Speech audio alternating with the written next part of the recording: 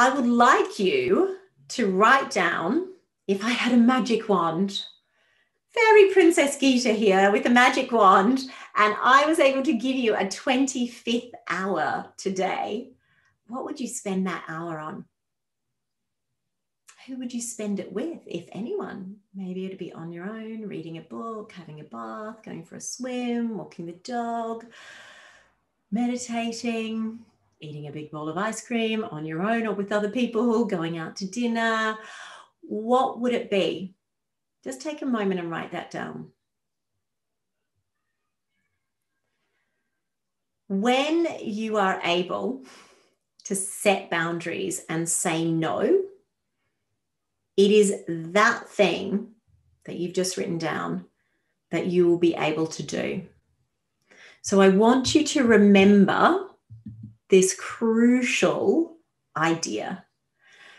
As you're considering and working through the feeling of, saying no, what I want you to have playing in your mind is this.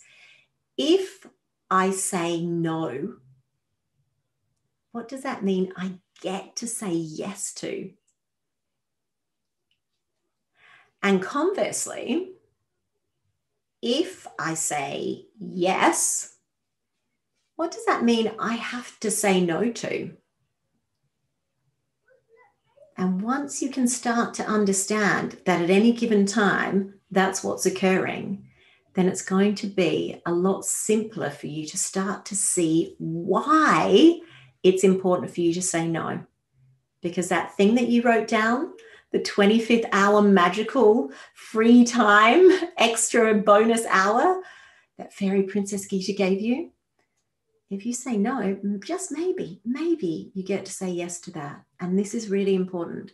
That has to be important enough to you to be able to get your brain to change the way that it automatically wants to react in that situation.